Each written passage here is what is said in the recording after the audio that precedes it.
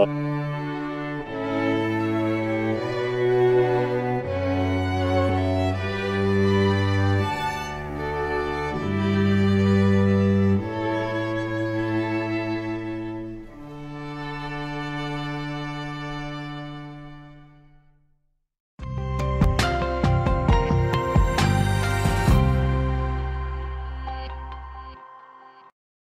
aloha, and welcome back to ThinkTech Hawaii Studios. This is another episode of Security Matters. I'm your host, Andrew Lanning. Today I've got Cameron Javdani with us. We're going to talk about audio in security. Cameron, thanks for joining me today, sir. Hi, Andrew. It's good to be with you. Hey, thanks, man. You bailed me out. I had a cancellation, so I'm glad you were available. We're going to talk about, this is something a lot of people don't think about, is audio in security. You know, the world's used to seeing video, and we've heard about all those stories.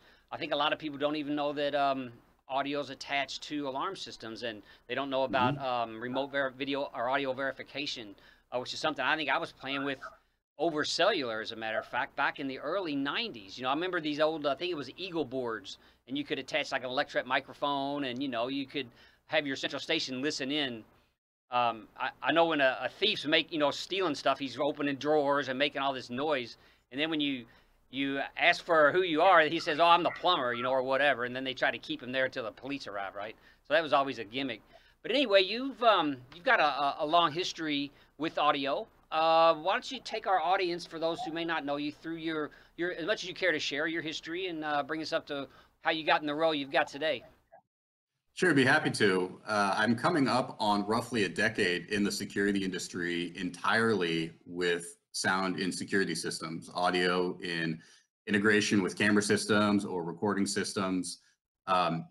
It's funny you mentioned that you were using sound back in the day, because frankly, it's not a new technology to the industry. It's a very straightforward technology for the industry, but we see it used quite sparingly for a few different reasons. My background in the industry came when I joined Lura Electronics in 2011. I think they got going in 1979.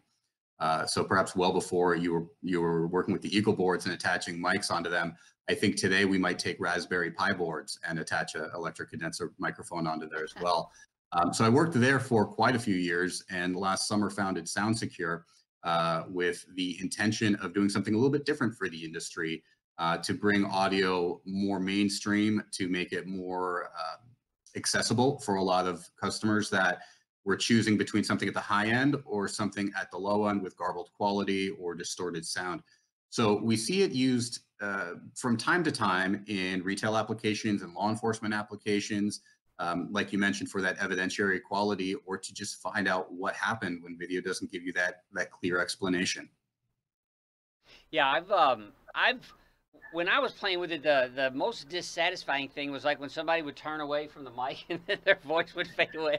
And so you know, in certain conditions, you had to sort of build like a little sound stage, and that was something you could do with LaRue. You could have multiple mics, and you could, I think it was, I want to say 8x8. Was that a product that was involved with, I did it was a video and audio, and I think I tied LaRue to 8 little 8x8 boxes. There was so much of that stuff going on back then. It was interesting. But for your purposes, when you were with LaRue, what was the sort of push? Where was the market strong? Like when you started? It's interesting. So we see a big shift in the industry, and when I started at LaRue in 2011, the main users of audio for their security systems were police, and they used it primarily in interview rooms. So does that count as a security system against intrusion or burglary or robbery or fraud? Potentially. I mean, it's tied to cameras, right? But the risk in that interview room is certainly different if you're a retailer looking to protect your shop and your inventory. Over time, though, what we saw was a broadening of demand across a number of different verticals. And I think the big driver on that was not our own industry. It was the fact that consumer electronic devices have integrated sound for years. And now everyone is accustomed to whatever piece of electronics they have. It's got to have sound on it. If you think of Alexa or Google Home or Siri on your iPhone, they're all using sound. And if you open up your camera on your phone and record video, your camera records audio automatically. And so practitioners of security among end users are saying, why do I have this feature and function on my cell phone, but not in my security system? I'm not going to go hang iPhones around my building, right? So I think more and more, regardless of the market sector, consumer electronics are driving demand for our types of technology for security applications.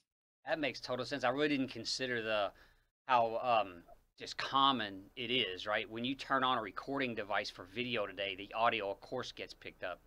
Um, were there major or have there been major improvements in quality? I mentioned how the electret microphones, you turn Mhm. away and all of a sudden you couldn't hear. And I don't know if if our in our audience, if folks have had to review video of an event that where there is no audio, and it's amazing the content that's contained in that audio when you can put it together with video. So it's super valuable. Um, has it?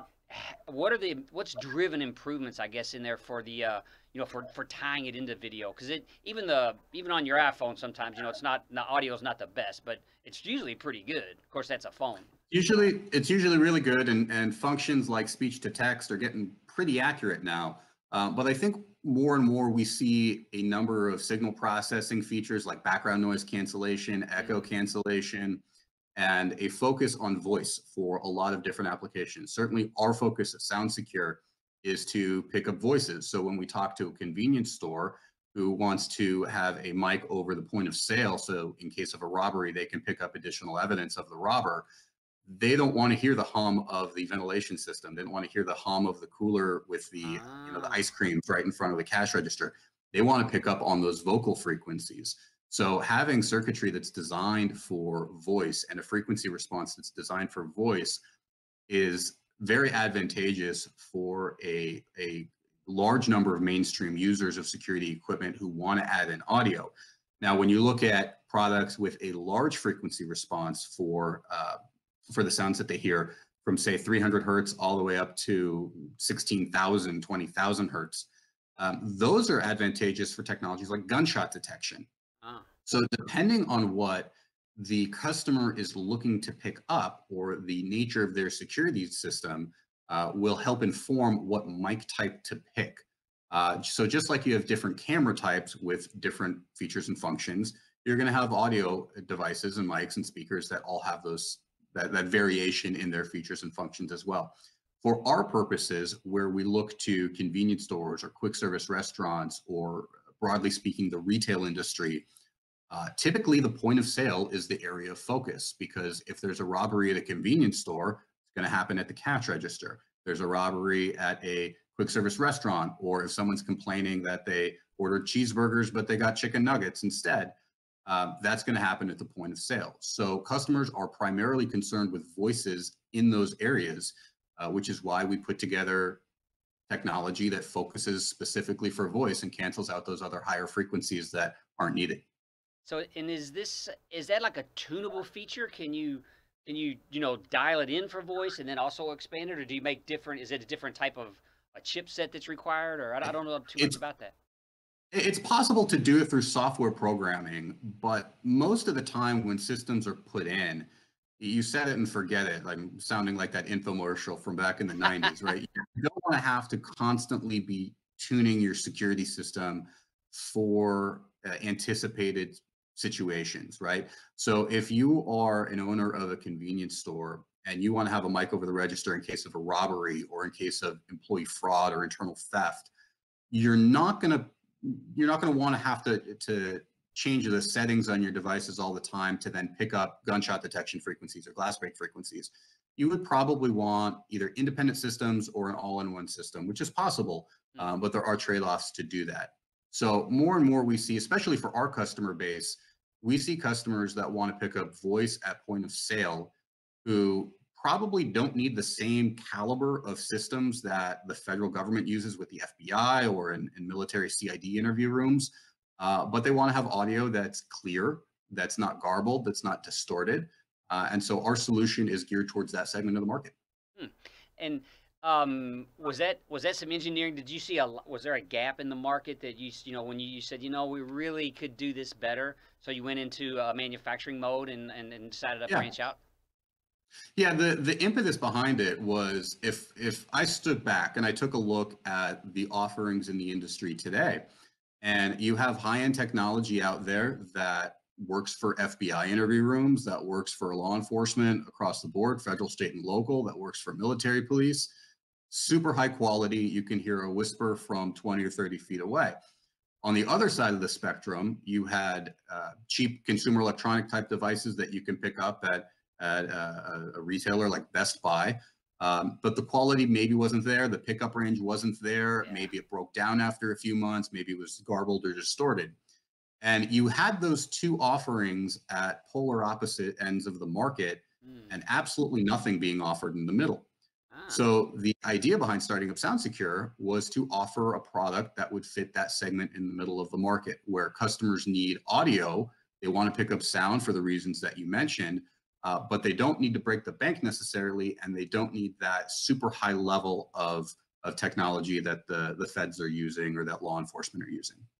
yeah, and I know, I think everyone's been on the, at the driving in a gate, trying to talk to the guard, and he's going rah, rah, rah, rah, rah, and you're Hmm. talking, is then you slow down, then he slows down, ah, rah, rah, rah, rah.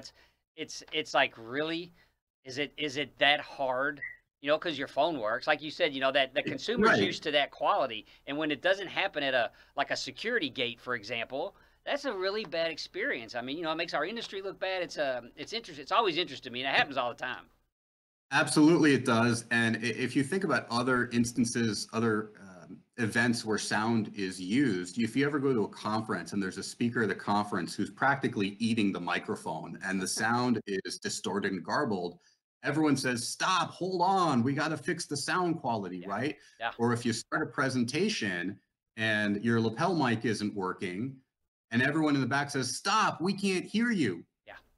But when it comes time to play back the footage of a robbery at a convenience store or the cash register, it's silent. And Ah, so the offering that we have is one that solves that problem where you can hear what's going on and you get that additional evidence. The other benefit that we're seeing more and more of today are central stations wanting to verify alarms before dispatching police to respond to them. In a number of municipalities, there are escalating fines for false alarm dispatches. So if you have a typical security system of cameras and access control and audio included, the central station can then pull up the live feed of the mic and listen for people yelling for help, listen for glass breaking or gunshots or some other type of sound that would indicate a crime in progress or an emergency in progress that they would need to dispatch for.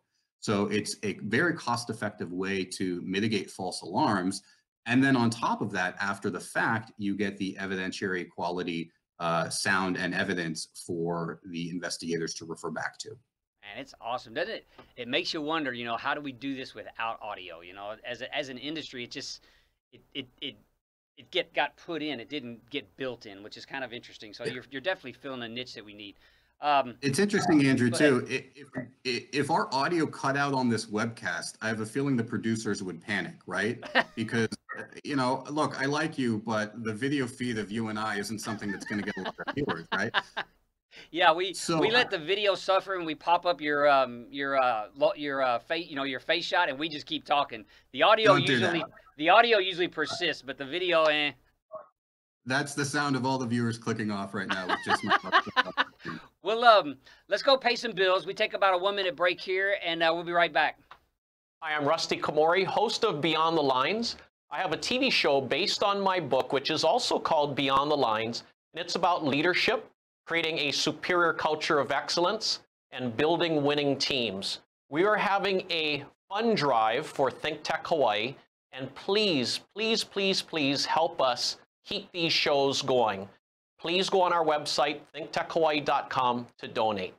Thank you. こんにちは。ThinkTech Hawaii が日本語でお送りしています。こんにちはハワイ。ホストの国末ゆかりです。毎週各週月曜日、2時からですね、日本語で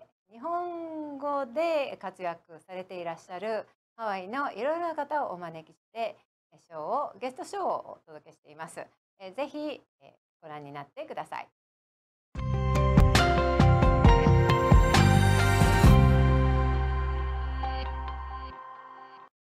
Hey, aloha, and welcome back to the studio. We are live. We're talking about audio today. And if you haven't played with a lot of audio and security, Cameron's walking us through why you should be looking at this for your customers. Where were we? Let's see. We were talking about adding this product on. We were talking about bringing value. Let's talk a little bit about some of the things that held it back. And I think I think people misunderstood some of the laws, some of the privacy stuff that might be considered.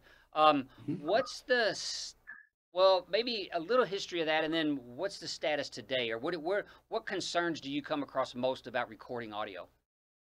I think a lot of folks in the industry are rightfully concerned about people's rights to privacy. That's something that our industry is addressing regardless of the technology, if it's sound, if it's facial recognition today. Back in the day, you remember people saying, no, you can't put up cameras in the workplace, it's an invasion of privacy. Yeah. And then when it was communicated how people are properly managing that data, people become a little bit more accepting of it. But the rights to privacy are certainly at the forefront of people's minds. So for audio specifically, post Watergate, a number of state statutes were enacted under wiretapping laws. So you couldn't tap your neighbor's phone line, right? No one wants to have that. But the way the laws were written is more broadly than just wiretapping. So across the country today, in all 50 states, except for Vermont, which has no state wiretapping law, but is still subject to the federal wiretapping law, you'll find states are either one-party consent or all-party consent. So in 38 states, if one party consents to a conversation, you can record it. If you and I are meeting at ISC West in Nevada and you want to record our conversation, Nevada is a one-party consent state, and you can do that. If you come to my office in California, California is an all-party consent state, so everybody needs to be informed and acknowledge and consent to audio being recorded. However, all of that said assumes there's an expectation of privacy to begin with. So if you've ever called a 1-800 customer service line, what's the first thing you hear? This call's recorded for training or for quality or for whatever reason they give you. What they're doing when they tell you that is removing your expectation that you're having a private conversation that isn't being recorded. So to say that audio recording is illegal would be an indictment against every call center in the United States, which would be ridiculous, right? Gotcha. If you want to take it to a further degree, think of that cell phone example I gave you earlier. So if you're on vacation and you open up your camera phone to record a vacation memory and it records audio by itself, are you now breaking the law because your phone records audio? Of course not. So the application of the technology is almost more important than the statutes themselves. I'll give you another example. You and I are recording this, right? So there was no notification given to me prior to saying we're going to record your voice on this broadcast, but I have a webcam in my face. It's assumed that I know it's being recorded, right? So there's no expectation of privacy here. So what we always recommend to customers is, yes, put up signage. Yes, circulate a memo in your office and have people sign off on it. One way or another, remove that expectation of privacy and notify people that audio is being used. I think one of the causes of concern in our industry is that a lot of folks take the idea of security and surveillance to the nth degree and an nth degree too far, in that they think they need to be the NSA or the CIA and have super top secret equipment. And the fact of the matter is, most of the time you want to make sure business operations continue uninterrupted for security threats.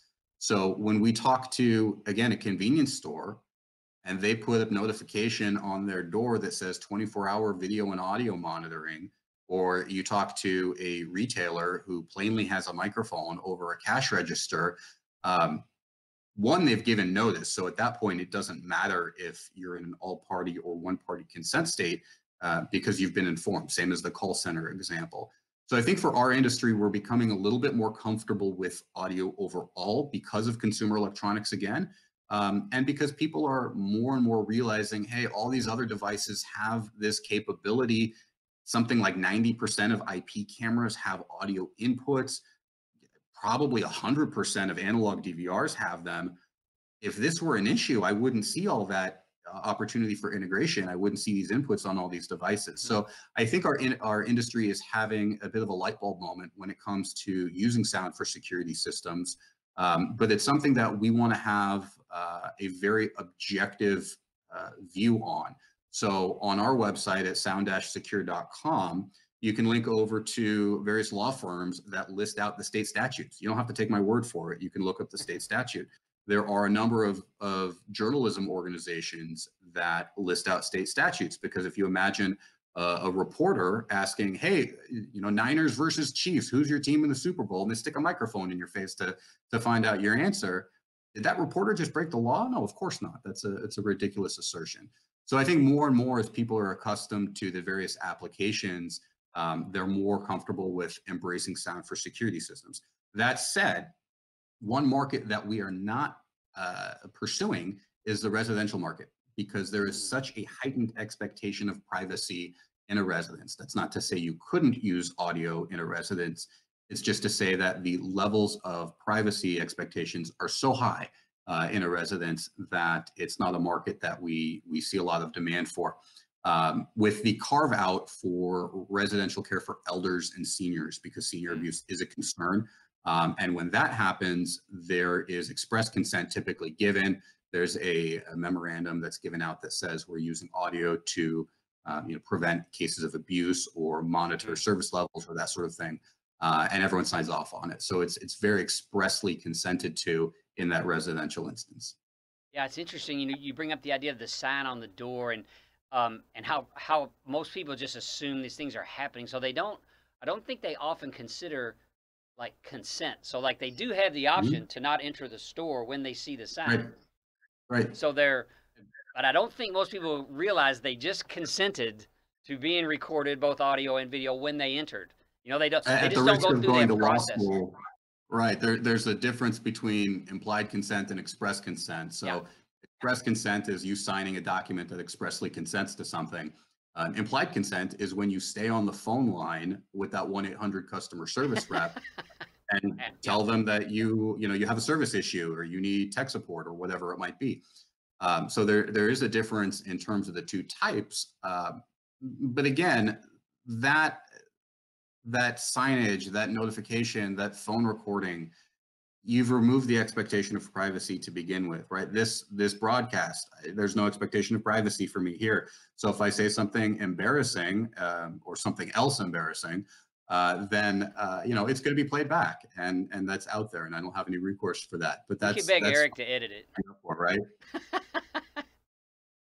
So let's leave residential alone, because the IoT guys are getting in enough trouble recording people in their homes when they didn't think they were being recorded and all that. So we'll leave that be. Where do you think there's an Alexa story every day? Yeah. Where do you think we're going to go? Because as an evidentiary component, we've had some recent shootings here. We had shooting on Pearl Harbor, and those guys, I know there's not audio there, like in the public spaces today where the cameras are. But do you think we're going to start to see purely for that evidentiary use in public space? More and more, audio recording alongside the video, or what do you think? Where do you think the expansion space is going to be? I mean, retail is an obvious one, but beyond that one. Well, I see quite a bit in retail and convenience stores, and when you talk about these different market segments, some folks in our industry are a little bit bored with them, right? Because they are typically not the highest spending segments of the industry. Quick service restaurants are in there as well. And in some cases, they do put in high-end equipment, but most of the time, if you have a low-margin business like a convenience store, like a fast food restaurant that needs security, you don't have practitioners breaking the bank open to pay for the equipment.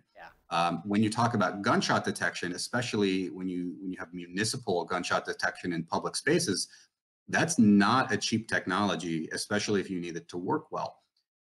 So I think we're going to see broader segmentation between the high end and the lower end in the middle of the market. But I don't anticipate seeing mics on every street corner. I don't anticipate seeing every town square having some kind of sound capability for a couple of reasons. One is the design of sound systems is just very different than video systems. Today, with high resolution and 4K, 8K cameras, you can put up one or just a few cameras and cover a huge area with just that one device. Audio doesn't work that way. You need to be as close as you can be to the source of the sound that you want to hear. And when we talk about public spaces, if there's an incident or an emergency, that source of the sound is going to be moving around. So it becomes very difficult to have a permanent installation with a public space.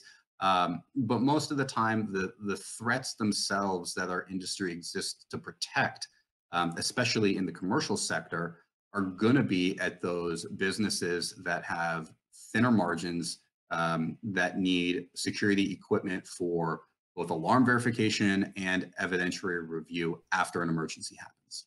Awesome. Super insightful. So I got 1 minute left. What would you like to share with our audience? Something that maybe that we haven't covered that you think they ought to know? Well, I think just the basic of, if you're in the industry and you've been doing alarm panels or DVR kits for 10, 15, 20 years and haven't taken a look at sound because of a preconceived notion about whether or not you can use it, or because it's a new, different type of technology to you and it works differently than cameras do, don't be afraid to take a bite at it. Give it a try. You can reach out to us. We'll walk you through all the steps that you need. And again, 90+% of cameras have the capability. You just plug the mic right into the camera, or in an analog system, plug it right into the DVR. And frankly, you're set to go. It's a straightforward technology. It's easy to add, but the value it gives is pretty darn high. That's awesome, Cameron. Thank you so much for joining us today and sharing with us. You know, if you're out there, as Cameron said, reach out to Sound Secure. Try to add some audio, because you really don't know what piece of evidence you may capture that you're not capturing today with video alone. So thanks again. I'd like all of you to remember that we're on here every Tuesday at 10 a.m. Hawaii time. Right now, that's noon PST.